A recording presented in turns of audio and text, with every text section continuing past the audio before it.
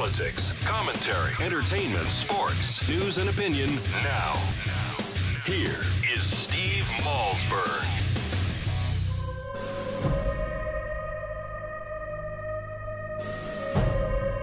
The film America is a patriotic film being released in time for the 4th of July.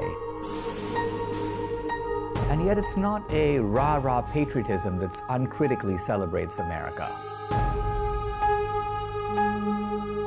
Rather, it's the patriotism that was referred to by Edmund Burke when he said, "To love our country should be lovely." All right, folks, that's a trailer from the new documentary, America, produced by Dinesh D'Souza and, of course, our guest, my friend Gerald Molen, who has been kind enough to join us in the past and joins us once again. Gerald, welcome, sir.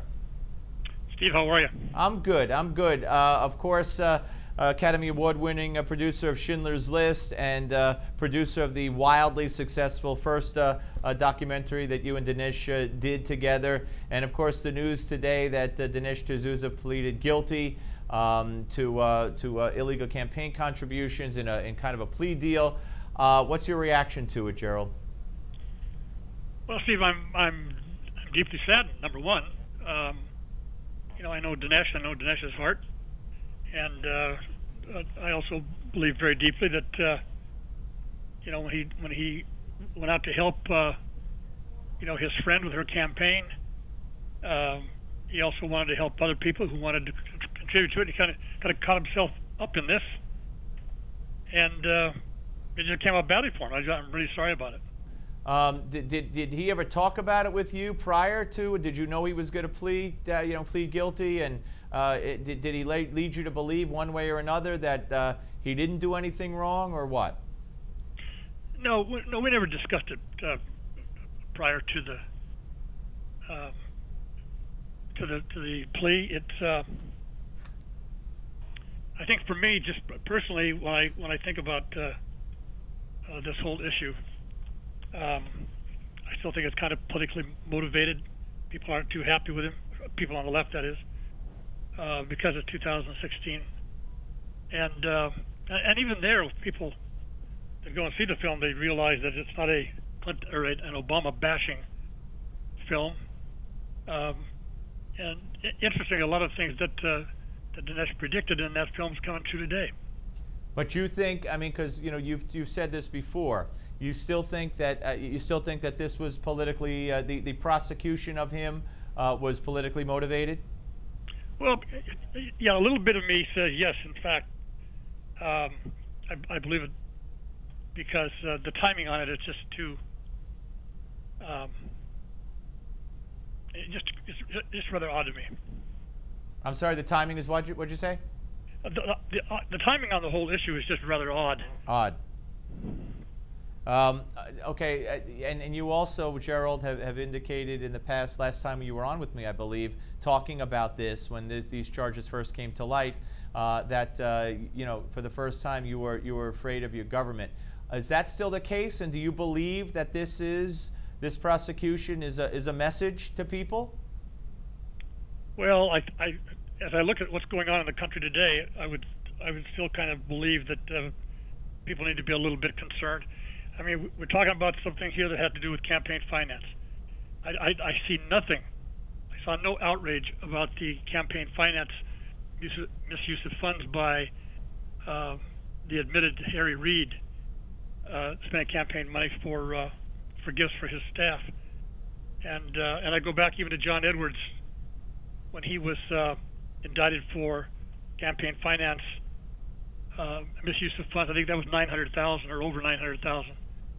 So yeah, I'm just a little concerned that it tends to be pushed towards the conservatives in an unfair way. Would this prevent you from doing another? I mean, I know that America is out, coming out. It's out now. It's wildly, you know, going to be another great success. But would this prevent you from doing another one? No, absolutely not. I love this country. I love everything about it.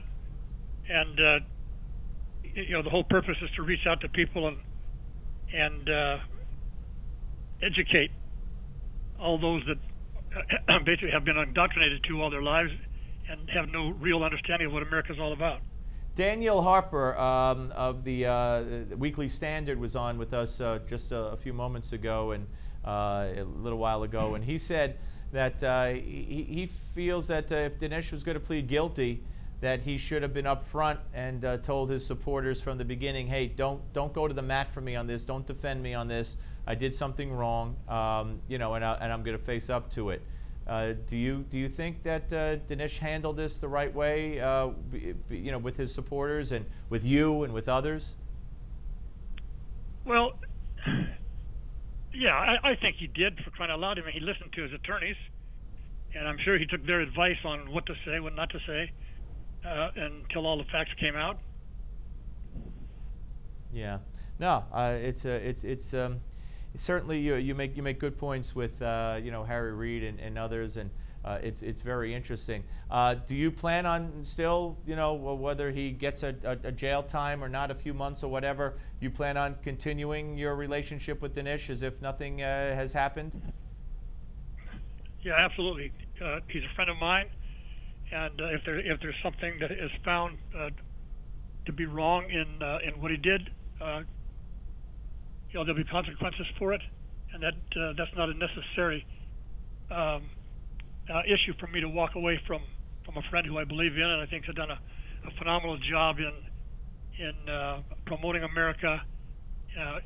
His past books, 8, 9, 10, whatever there are of his, you know, the man has shown himself to be a scholar, and so he made a mistake. All right. Gerald, always great talking to you, sir. It's an honor for me to speak with you, and thank you very, very much. Steve, good luck.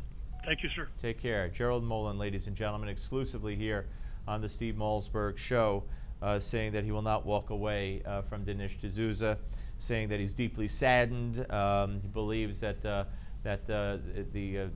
prosecution of Dinesh D'Souza was politically motivated, and the timing to him is odd. Citing that there was no outrage over Harry Reid and his misuse of campaign funds, for instance, or even no outrage over John Edwards. He cited John Edwards' $900,000. I don't have that figure at my fingertips to verify or not. Tends to be pushed towards conservatives, is what he said. All right, folks, so we are coming back, and we are coming back with Sal Russo. Don't miss it.